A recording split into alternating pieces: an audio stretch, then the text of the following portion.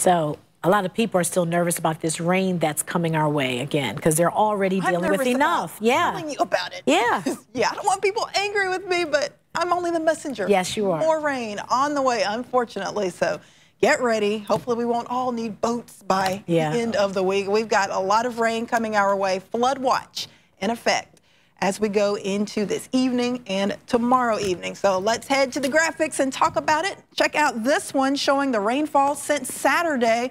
Rough estimate around 1 to 2 inches for Cleveland, but look at that red area between 2 to 5 inches down around Akron, Canton, and over towards Mansfield. Farther south and west, 5 to 10 inches of rain for parts of the region south and west of us, including Indianapolis since Saturday.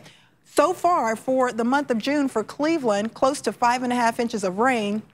For the entire month, we normally pick up around 3.43 inches. The all-time record for rainfall for June for Cleveland, 9.77 inches. So hopefully we won't get close to that, but we've got more rain on the way. So let's talk about this flood watch, which will be in effect between this evening and tomorrow evening. I think we'll get between 1 to 3 inches of rain for most of you as we go through tonight, tomorrow, into tomorrow night. And some spots could get some higher totals where we get storms developing. That rain will come down very quickly in a short period of time.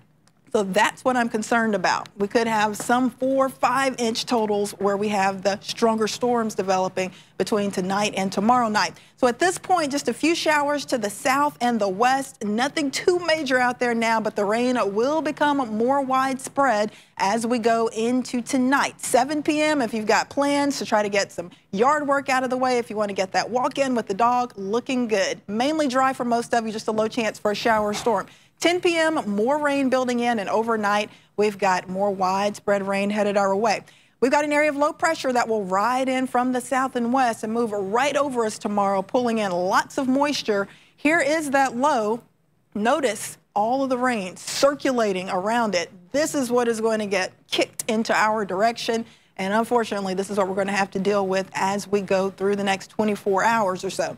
So Futurecast showing just a few showers to the south and west of Cleveland by the 8 p.m. time frame down around Mansfield, Millersburg. Overnight, tomorrow morning, tomorrow afternoon, tomorrow evening, waves of rain. That means a messy commute for you in the morning and a messy commute for the drive home as well. All of this pushes out by Friday morning, but between tonight and tomorrow night, likely between 1 to 3 inches of rain. Like I said, a few of you could get maybe 4 or 5 inches if we get some of those storms developing. So low 60s for tonight, rain becoming more widespread. Only 69 for the high tomorrow. Rain and storms likely.